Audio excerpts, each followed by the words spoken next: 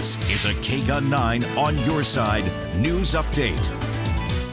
Hi everyone, Kyler Diggs here in the KGUN9 First Warning Forecast Center. Glad to have you with us. We've got ourselves back into an active weather pattern, so let's take a look at Futurecast and see what we've got in our future. And in the immediate future for Friday, we've got some showers back in the forecast.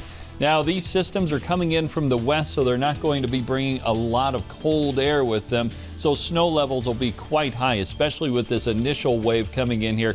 We'll see snow levels probably only dropping down to around 7,500 feet to about 8,000 feet.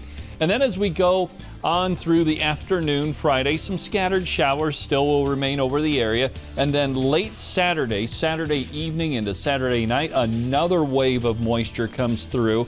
And that will kind of dampen our Super Bowl Sunday. It looks like we'll have some showers around here on Super Bowl Sunday, along with some breezy conditions. And yeah, it will be a little bit cooler, so you may have to bring that Super Bowl party inside. Snow levels on Sunday will start to drop a little bit farther, down to around 6,500 feet to 7,000 feet. And then it stays a little unstable as we head on into Monday and Tuesday. Still a slight chance of showers in there, even all the way on into Wednesday morning. And then by next Thursday, it looks like things clear out and we get back into more of a stable, quiet weather pattern. But as far as the rainfall totals that we can expect around here, initially with that first wave, we'll see around 1/4 of an inch to about 1/3 of an inch in Tucson and most desert locations. And then as we head on into Sunday and into the middle of next week, we start to see those rain totals add up nicely for us. We could see up around 3/4 of an inch in Tucson, and surrounding areas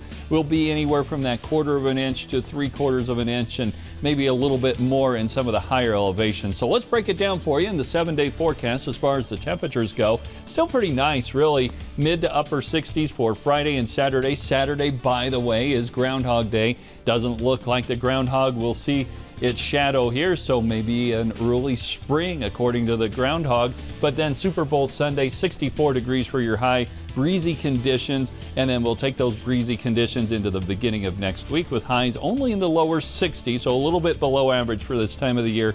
Overnight lows will be in the 40s through the weekend, and then cooling off a little bit more into the mid to upper 30s by the middle of next week. And remember, you can always get the latest news, weather, and sports on KGUN9 On Your Side, KGUN9.com, and stay connected with us on our social media outlets. And as always, it's a pleasure to have you with us.